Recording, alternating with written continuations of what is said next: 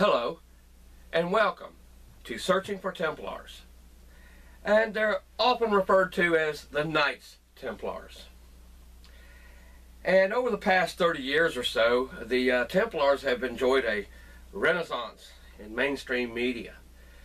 And there is a lot of buffoonery out there about the Templars, but I used the situation there as part of my Shamu, Harry and the Killer Whales concerning the Templars and some of the myths created around them. And I felt like it was necessary for me to dive into the oldest resources available now, or in the last couple of hundred years, and to see what actually does exist and what we do have concerning the Templars. And I'm always accused of working backwards. Hubbard is always working backwards. And after you see this video, you'll see exactly why I'm accused of that. We're going to start with the Catholic Encyclopedia, printed in 1967. From there, we're going to jump to Britannica of 1929. And then I'm going to go back into the late 1700s. I'm not going to go into this book here, this set here, the American Encyclopedia from 1878. Even though it has a section, it's got 4 columns on the Templars, there's nothing that is that different than in either modern sources or with the Catholic Encyclopedia, and I didn't want to have to show so many scans of it.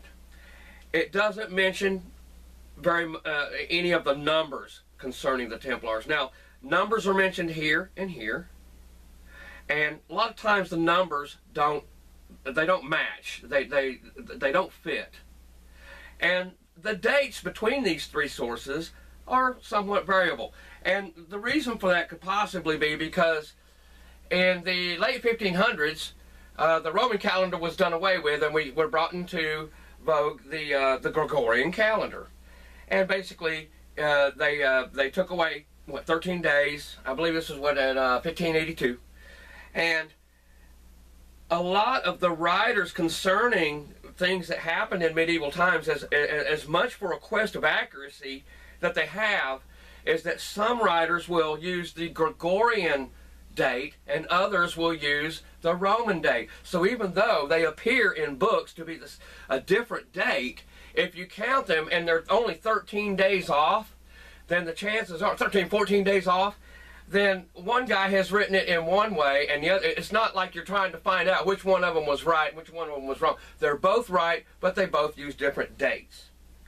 Now, when I make a presentation, such as in Shamu, Harry and the Killer Whales, where I touched on the Templars, I did a brief synopsis of my feelings on what the people were doing with the Templars, somewhere around the middle of the presentation, and I left it at that. And if I don't get something perfect, I want to call myself on it. I am my worst critic, and if there's something that I find out later that I have not included, that should have been included, or something I had forgotten about, or I just found it, if I found it somewhere, I just couldn't find it and needed that reference, then I will use that reference, or I'll call myself on it. And it appears that, to me, that one of the references I had used could possibly have been secondhand information. Now, secondhand information isn't going to bother a lot of people. Most people aren't going to care a flip about secondhand information.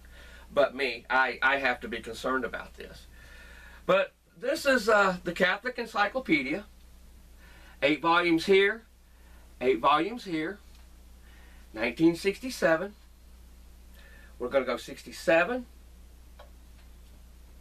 to 1929 to the late 1700s, and then we're going to jump back here because the trump card is in here, but we've got to show this one, then this one, then this one, and then back to that one.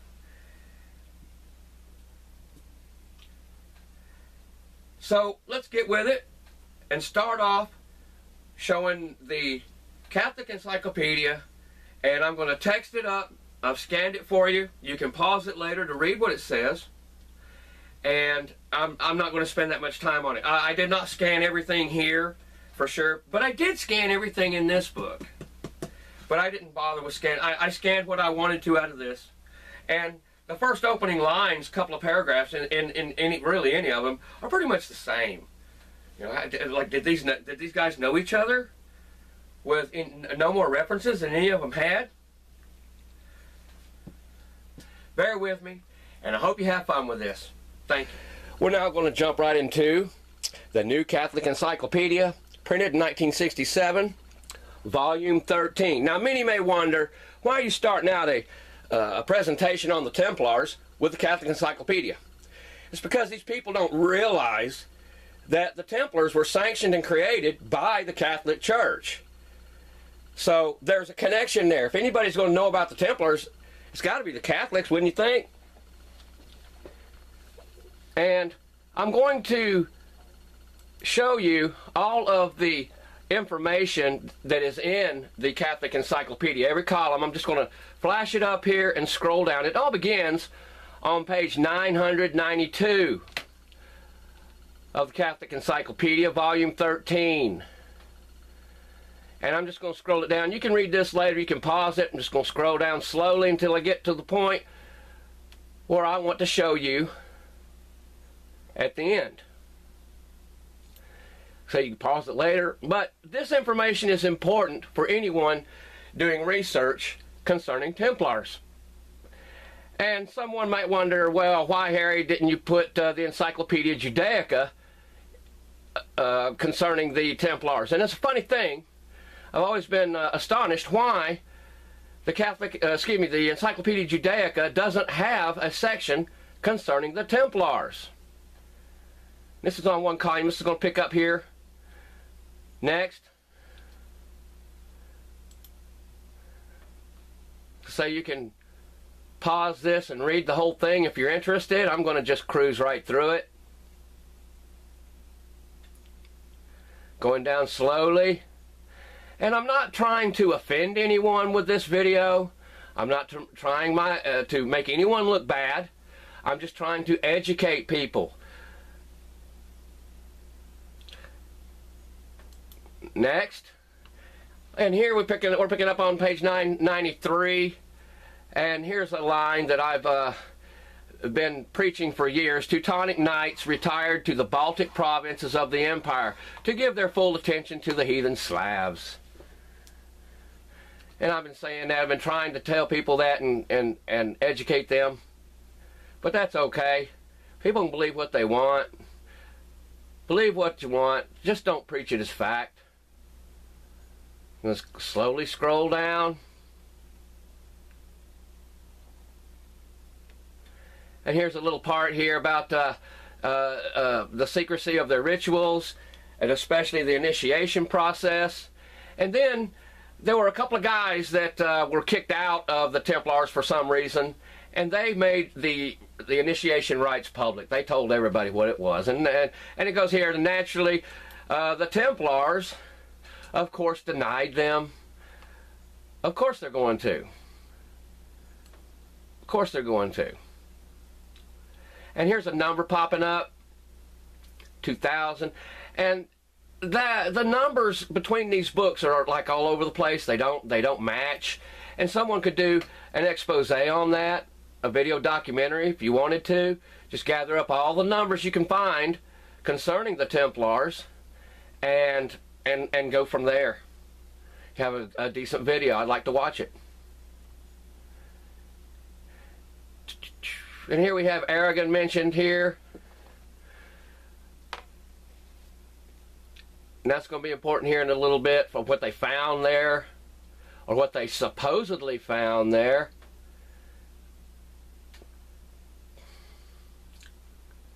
And here we have the date come up, March 22nd, 1312. There's a lot of discrepancies in these dates, but it doesn't matter. Going to pull down here, and this is the last page before we get to what I want to show you.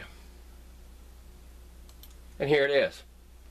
And this is on page 994. And I like this. The spectacular end of the Templars was and remains one of the most debated events of history. And this is in the Catholic Encyclopedia. I must agree. But let's scroll down some more. This is the last of it. Coming up here, the bibliography. And people who follow my work, you know I like the bibliographies. Here's Finke, and he was like supposed to have the best information. He was writing from the Aragonese text of the archives in 1907, Munster. We're looking at these dates: 1913 to 22, 1911, 1923, 59, 63, 63, 1963 Paris, Les Templars.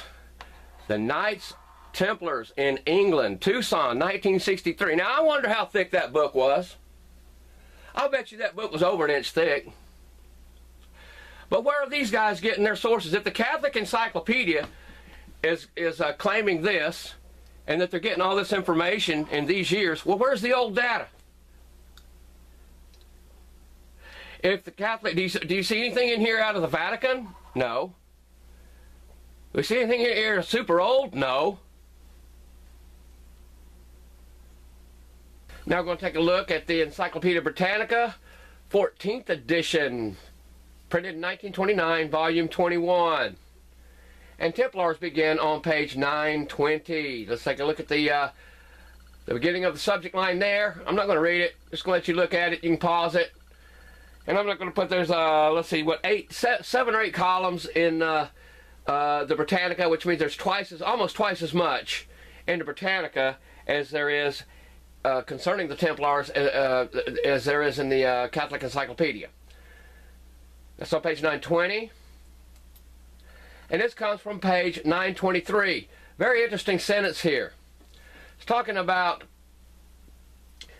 6th of May, 1312. Now this 6th of May, that can be the 20th, the 22nd, 24th, 25th, 26th. That date right there is ambiguous. It goes all over the place. But basically, May of 1312, with this, a silence falls over the history of the Templars. Okay? With this, a silence falls over the history of the Templars. And that's in 1312. Next, this comes from this is an excerpt coming from page 924. Same volume number 21, 1929, Encyclopedia Judaica. What I'm going to look at here is Hammer's main conclusions as unproved, argued for the existence of a secret doctrine based not on Gnosticism, but on now check this out, but on the monotheism of Islam, of which Baphomet, Muhammad, was a symbol. The monotheism of Islam, of which Baphomet, Muhammad. Okay, Muhammad, Baphomet, of which it's the same monotheistic deity of Islam. Well, what gets me is the Baphomets or Baphomets, however it's pronounced here in America, with the people that worship that, they have no idea. These devil worshippers here in America today, they have no idea that the deity that they are worshiping is actually Muhammad, and the Mohammedans, the Islamists, they don't have any idea that this is the guy they're worshiping. And it kind of, goes back and forth there. I just say, if you're going to be a devil worshiper, you should at least know his name and know what God he represents. I'm just saying. Now we're going backwards again. You know I love to work backwards. Encyclopedia Britannica, and this is the first edition Encyclopedia Britannica. Scroll down here on the title page of Volume 3, printed in Edinburgh. Right here we have it, 1771. Now, many people may try to destroy or crush or call question to my resources, but let's see any of you guys find a reference to the Templars printed in 1771. You're not gonna do it. It ain't gonna happen. It ain't gonna happen. I'm hard to outmaneuver. Now we're gonna look at what is written about the Templars. Picks up on page 891. Well, here it is. It's a double column print. It means 4 columns per page open. Templars right there. And look at right here. From here to here.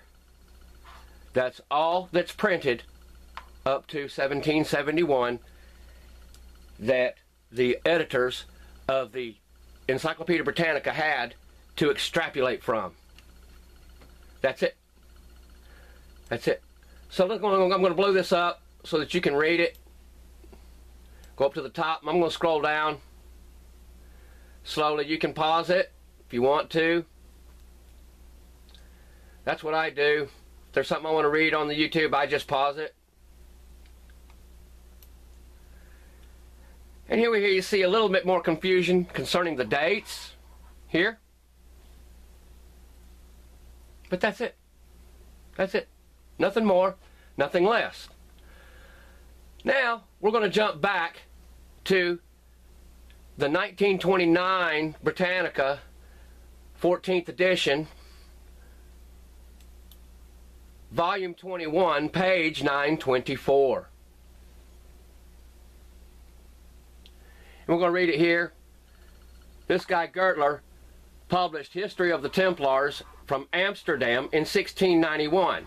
Second edition was in 1703. Well, 1691, that's a fair piece down the road from 1312, isn't it?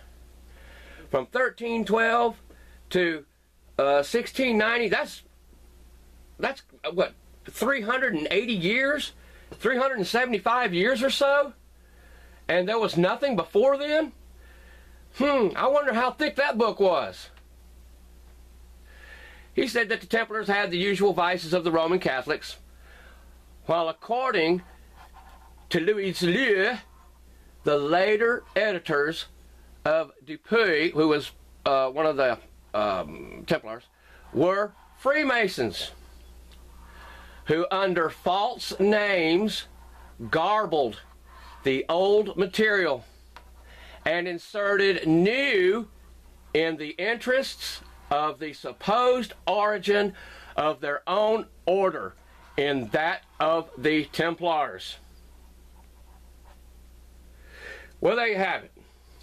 The later editors of Dupuy were Freemasons who under false names garbled the old material and inserted new in the interest of the supposed origin of their own order in that of the Templars. Now, I've already shown in some of my previous presentations where these same people have been manipulating history for quite some time.